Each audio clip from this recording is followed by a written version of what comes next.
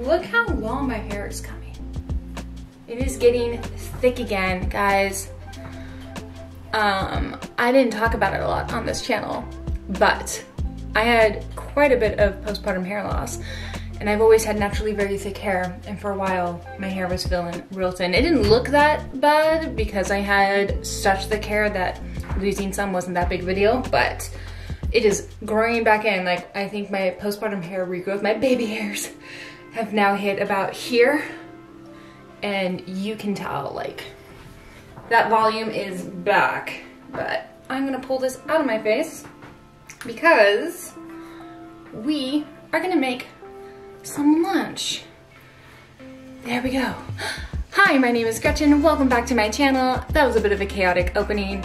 We've had a fun Saturday morning. We went to the grand opening of a coffee shop slash chocolate place. That was so much fun and beautiful. Our friends worked there. It was such a nice way to start the weekend, to kick it off. And then I had some life admin, little ones down, and I'm hungry and we're gonna make lunch. And I thought I would show you one of my go-to fast, easy recipes, so we're gonna do this. I'm gonna start with making some crispy Brussels sprouts, and then we're gonna do my super easy homemade mac and cheese. Let's get started. I'll put all of like my tips and recipe notes actually probably down below, or I'll link them somewhere, but I might just write it in the description.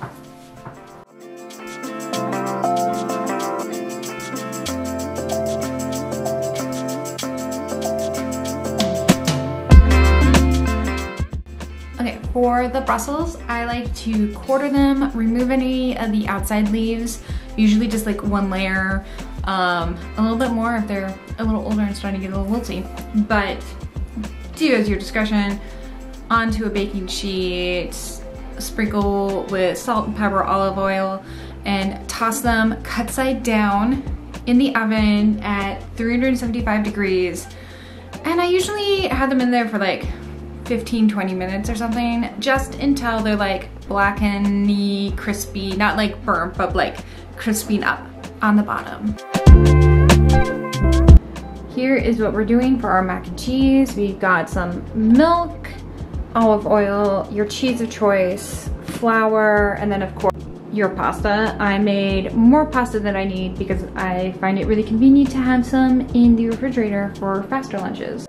So my full recipe makes enough for like 2 to 3 people is usually what I make for it, and then I would do more if I was making a really big batch. But if I'm making enough mac and cheese for like me and my husband and our little girl, I do a tablespoon of flour, a tablespoon of olive oil, a ½ cup of milk, and the cheese. But because I'm trying to only make a batch that's big enough for me, I'm going to half that, and we're going to do roughly ½ a tablespoon's worth of all those, which is about 1½ teaspoons. So we'll use 3 of these little ½ teaspoons, and I start with making the roux. So that is going to be ½ a tablespoon of flour. And I put that directly into our pot. If you just boiled and made pasta, then you can do it directly in that. If not, I do it in like a saucepan, and then I add my pre-cooked pasta and it warms up.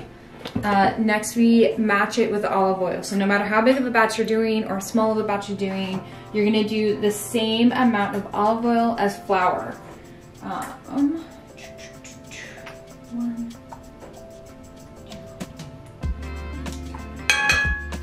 Okay. And we're gonna put that back on the heat, stir the olive oil and the flour. See if you can, oh no, you're not gonna be able to see it. You're gonna stir it so that it's all combined and it's almost a paste. It's gonna be a little thin for a paste. And it seems like very little in a pot this size, but it'll be enough. And you're just gonna let that sit on medium heat, like medium-low heat, like 3 or 4, until it starts to bubble. If you want to add anything additional to your sauce, this actually tends to be the time that I do it. I like to add a little bit of granulated garlic. So it's a little garlicky and some fresh pepper because I really like a mac and cheese with pepper in it. I know that's not everybody's jam, but I do that. Well, this, and then we're gonna add our milk.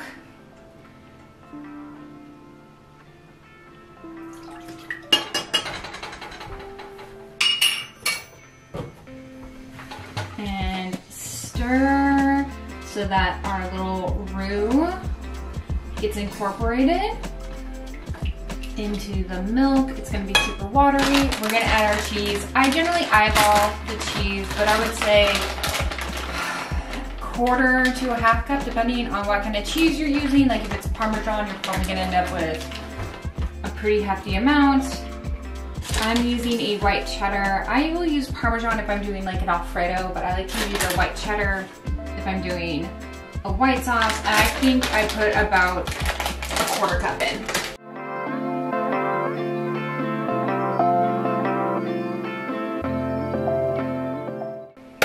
Okay, so that is the actual mac and cheese part done.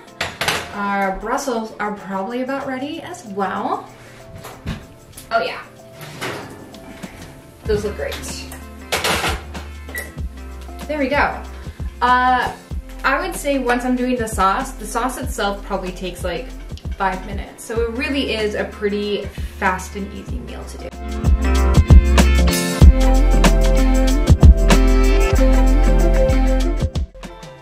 Obviously, you can top it however you want. I like to top directly with the Brussels sprouts because I love a crispy Brussels sprout. And I also think those sprouts taste really good with the cheese sauce.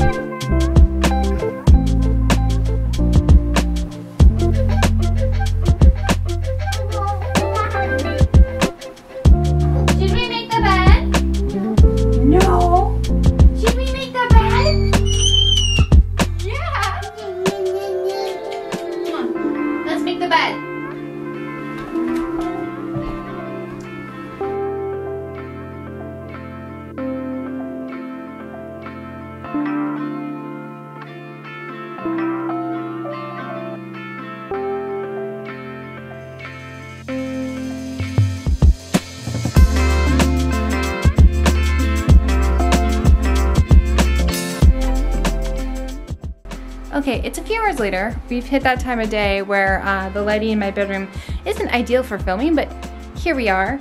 I changed out my dress already into some comfy clothes because I was doing a few things like cleaning the bathroom and stuff, and just doing that in a nice dress felt a little ridiculous. And it's already after 5, so no reason to be super dressed up tonight on a Saturday night where I'm just staying in and it's raining again. Anyway, today was one of those like wash everything days. So we have a load of towels that are in the dryer right now and a load of our regular clothes that are in the wash. And earlier we did all of our sheets, hers and ours. Whoop! And now we're remaking the bed. Oh dear! Did it fall? We're having a little bit of problems with the drying rack.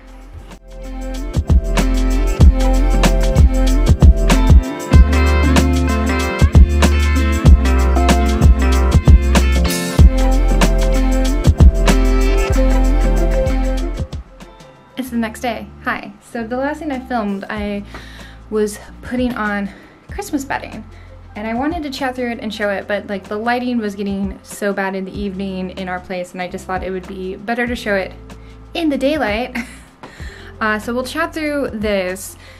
This is like the only Christmassy, early Christmassy decorating that I think I'm gonna do. I was just really excited to put the Christmas bedding on. We'd already had our Christmas sheets out. It's a long story. We traveled. I'd accidentally left my pillow and pillowcase at a relative's house, so we didn't have the right full set for the sheets that we had been using, and I ended up switching to these sheets. And then because I switched to the Christmas sheets, I was like, oh, we're gonna put out the Christmas quilt, because I put out the Christmas quilt. I wanted to put out the Christmas duvet. So that's kind of the reason for why I ended up switching over to my Christmas stuff this early. I don't generally decorate for Christmas that early, plus this year we were hosting my husband's parents from France for Thanksgiving, and it's gonna be their first Thanksgiving with me cooking. They've done a Thanksgiving before, but this is gonna be the first time, you know, at our place with me cooking, and I just wanted to feel very fall festive. So I'm really leaning into Thanksgiving this year and giving it its moment. Here is our Christmas bedding. And I actually do have a really cute throw pillow that I had on here last year that's like a Scotty dog all wrapped up in Christmas lights, but it's still in storage. So we'll start back here. These shams, which match the quilt, is Pottery Barn, and I love this quilt. I'll pull this back for a second. I love that it has this contrasting gray on the inside. For some reason, I just like that in the little pop of the stitching. But it's just a really cozy quilt. It's velvet, and it's probably my favorite quilt that I own that's velvet. And then we have our duvet shams and our duvet, and this is also from the Pottery Barn collection. I think most of this is still available. Like, I believe these are the patterns that they tend to bring back year after year. So I'll try to link them if they are indeed available. But this is the Stuart plaid. Honestly, you're gonna see a lot of Stuart plaid in my Christmas decor because I really like it. Marceline has a crib sheet that is also the Stuart plaid. Our shower curtain in the winter is Stuart plaid. Also from Pottery Barn. Both of those, they're all from Pottery Barn. And then I also, my like bathrobe in the winter, also Pottery Barn, Stuart plaid. Back to the bedding. This pillow, which I like to use on our bed, it's so like fluffy on one side and knit on the other, also Pottery Barn. And then the sheets are Boll and Branch. I got these a long time ago. I think they're one of the first pairs of sheets that I actually bought from Boll and Branch. I think I bought them right before I bought like the signature ones, or I bought those two pairs at the same time. But I loved the stitching on this. It just felt very festive to me. It's like, oh, kind of Nordic almost in the way that it goes, and it's on the cuff of the sheet as well. But they're also just, they're very crisp. So the other Boll and Branch sheets that I have had on that I think I've talked through in a video before, if I haven't, let me know and I can do a video roundup of all my Boll and Branch. But they're more like satiny cotton silk, like they're more of a luxe. This is more of a Pascal, like, is that how you say that? This is more crisp. This is more of a crisp cotton, but very cozy, very nice. And all of these items were investments, but again, we've used these year after year after year after year, and they have really held up. Like, it looks as if I'm gonna end this video here. If you made it to the end, thank you so much for watching. I'm just gonna spend the rest of the day probably watching like 90s Meg Ryan movies because it's a cozy fall weekend and that just feels like it hits the vibe. But again, thank you so much for watching. Give it a thumbs up, leave a comment. It always makes my day. I have some really fun videos coming as well. I think next video will probably lean really heavy into Thanksgiving and Thanksgiving planning and really give Thanksgiving its moment. I have a bathroom remodel coming as well. We're so close to being done and being able to share it. So fun things on the horizon. So don't forget to subscribe so you don't miss any of that. And thank you again for watching. I'll see you in the next video. Bye.